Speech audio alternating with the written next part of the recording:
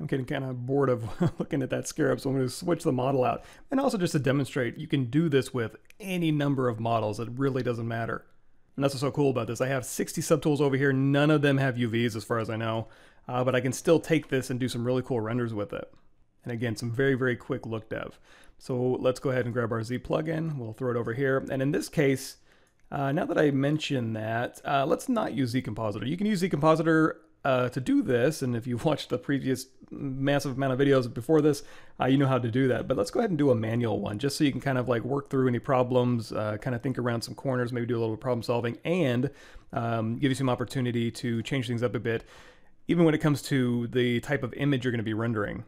So what you used to have to do is go in here to Document, turn off Proportional, and make this square. Well, you don't have to. We can keep this at 1345 by 973 or whatever. If you want to do like a 1920 by 1080, we can go ahead and hit resize. Hit Control N. Let's go back into our document, and I'm going to take this zoom and zoom out. And just so we can see those edges a little bit better, click the back button and drag off, and we'll just choose another gray here. Redrag our truck out, go into edit mode, and then we'll just kind of frame our truck right in here.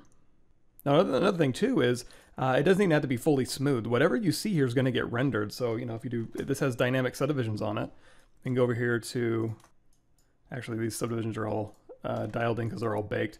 But if you did have dynamic subdivisions turned on, there we go. So there, if I hit D for dynamic and then Shift D to turn that off, you're going to see it's just fake subdivisions, but that's okay. It's still going to render a smooth result, and I can continue to do look dev on that surface. Because again, it's just going to render to an image. Now the first thing I need to do is go in here to either our draw menu, scroll down and say store camera, and we'll go ahead and name this truck front, and or you can go in here to document, zap link properties, and go ahead and say, just store a custom one view in there. So that way, if you ever get off axis, you can go through either one of those and get your view back. So first thing, let's go in here to startup material and just grab that normal mRGB, and then we're going to render. Just drag our render menu over here, and we're going to go, let's go ahead and get rid of that Z plugin menu. We're going to go over here to render properties, turn off shadows, and just hit BPR. So you'll get a nice alias clean view of a normal map. So let's go down here to our render pass, and you're going to see we have a composite in here. Just go ahead and click that, and we're going to just throw this to a new folder. Call it truck maps, and this one we'll name normal. And I'm going to switch this from JPEG to Photoshop and just hit save. Now, when you ran the ZBrush compositor, it went through and grabbed these Z materials. So you have bump and cavity and flat color, tangent space, normal, etc. So you can bring those in, but I'm going to show you an alternative that you can get some of those maps. One map we're not going to be able to get is the occlusion map. But just to kind of explain what I'm going for here, let's go ahead and just keep our normal map. But now we need to export a plane with UVs that's to the same aspect ratio of the plane we just made. Well, we can do that within ZBrush. Let's go out of edit mode, say always switch, hit Control N to clear our canvas. Let's go up here and grab in our tool palette up here a plane 3D, drag it on our canvas, go into edit mode, and let's switch our this back to like startup material. So we have a plane in here, and this plane does have UVs on it. But let's change the aspect ratio to 16 by 9 or 1920 by 1080. In order to do that easily, I'm going to go in here to Texture, Import. We'll just grab that normal PSD we just made. Go down here to Texture Map. Select that normal. Oh, one more thing we need to do. This isn't a real plane, so go ahead and hit Make Polymesh 3D. And now we can go down here, Texture Map. Load up your texture, hold down Shift. Click Polypaint from Texture. There we go. So now this texture is applied as a polypaint to this plane, but all I really did that for is to create that 16 by 9 aspect ratio that this texture map had. I don't need the polypaint on there, so I can just unclick Colorize. And now we have a plane that's a 16 by 9 ratio. It has UVs on it, so I'm going to go in here, I'm going to say Export. Actually, one thing we're going to do, the way that we drew the truck out, it was pointing like the tail was over on the right and then the front was over here to our left. Well, it's going to be flipped when we export this to ZBrush. One easy fix for that is to go over here to Display Properties and then choose Flip, and that'll just flip the normals on our plane. And now if I go over here to Export, I just throw this into Compositing, Truck Maps in here, and we'll just call this our render plane. So now there's a couple maps we're going to need later on. We have our depth map. That's going to be our displacement map. So when we hit BPR earlier, that's just another map that we got created. So you know what? We'll just go ahead and call this displacement to keep things simple. We have a mask here. We'll call this opacity. And I think that'll work. So now let's load up Substance Painter. Let's go in here to File, New. Let's go ahead and change that document resolution to 2048. Let's go to Select. Navigate to where you have your render plane. Go ahead and hit OK. And there we go. We have our render plane. Now there's a couple of little setup things we need to do. We do have perspective turned on. So of course we want to make this orthographic. I'm going to take this and say orthographic view. That'll allow us to snap straight over here. Navigate to where your maps are, and we might as well just bring all these in all at once. All I really wanted to show you was normal map, but we'll go ahead and say opacity, displacement, and normal. Grab all these, drag them right onto your shelf here.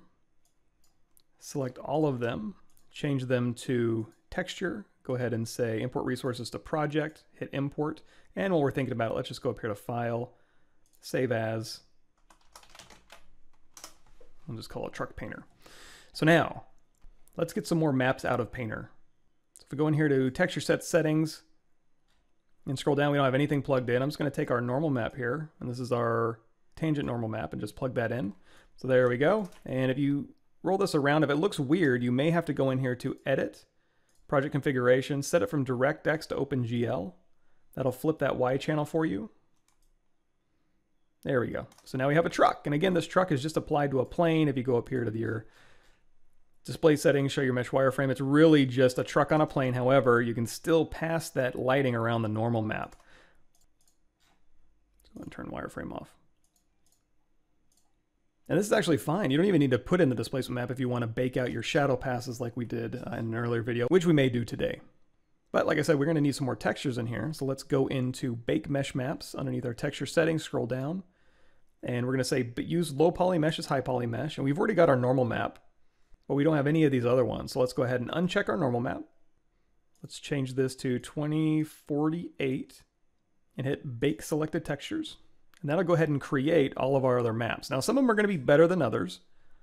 And the ones that don't quite fit the bill, we can update that in ZBrush. So let's go in here to Project, the Project tab here. So you can see here's our curvature map. That should probably work. And that's been already plugged in here, so I think that'll be fine. The ambient occlusion's kind of weak, so we can replace that. The color map, we didn't really have one, so that's fine, although we can do a better ID map than that. All three of these are already fine, we already know that. Position is fine.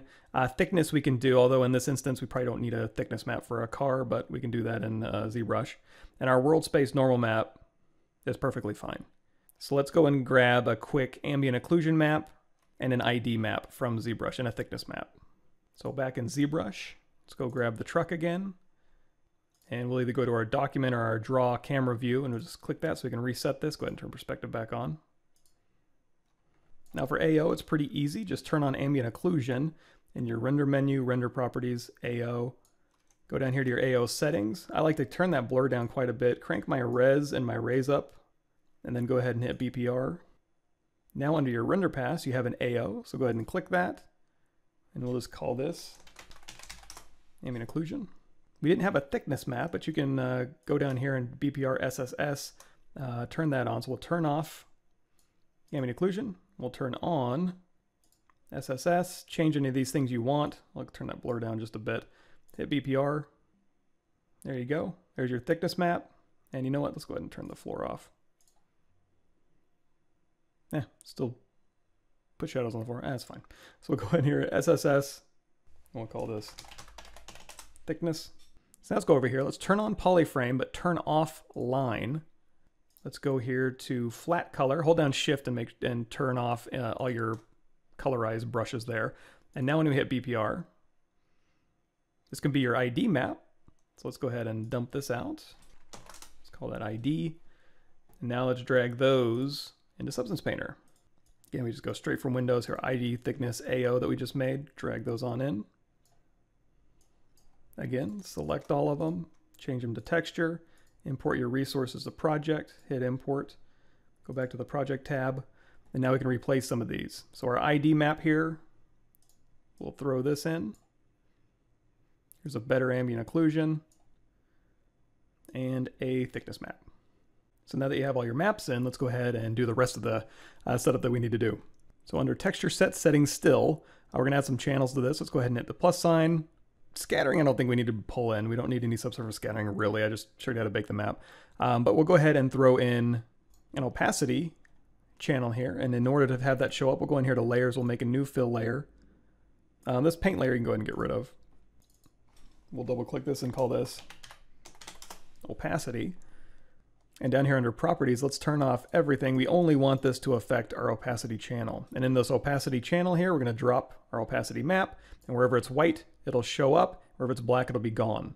However, you'll notice it's not going to do anything. That's because we need to go up here to our shader, which is now right now set to PBR metal roughness. So if you'll remember from the previous videos, if you want to use opacity, you got to come down here and choose PBR metal rough with alpha blending. If you want to use opacity and subsurface scattering, you got to choose this one right next to it, which is PBR metal rough with alpha test. But we're not using that, so we'll go ahead and choose.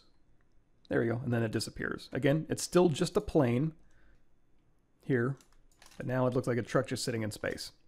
So now we can add our displacement if we'd like.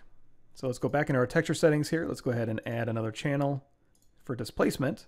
And you're gonna see, even the layer we just made added a displacement channel. So every layer you make inherits your texture channels that you create. Let's go ahead and add another fill layer here. We'll call this displacement. And again, this time we'll turn off everything except for displacement. What's going to drive this displacement is the Z depth over here. So wherever it's white, it's going to be pumped more forward. Wherever it's dark or black, it's going to be more receded into the background there.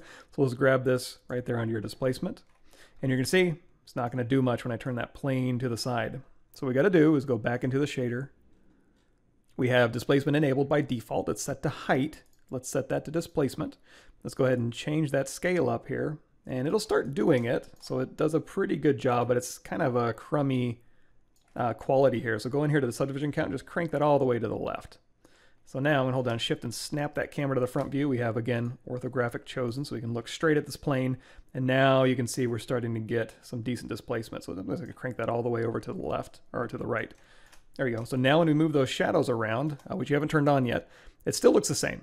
It's like we have a normal map on there and the lights, you know, kind of going around. What changes is if we go here to the display settings and then go down here, or I'm sorry, up here to shadows, and we'll go ahead and switch this over to intensive. Now that geometry is actually going to cast a shadow. Now there are limitations to this, like we mentioned before when we were doing the scarab with the antenna. It wouldn't necessarily cast shadows just like this, but this is a really good example of cast shadows that work pretty dang good. Even though that's displacement just shoots that geometry straight back, and the angle this truck is taken, you're not really going to notice too badly that these shadows aren't perfectly accurate. They're actually pretty good. So cool, go ahead and save your file, and then get to customizing this image.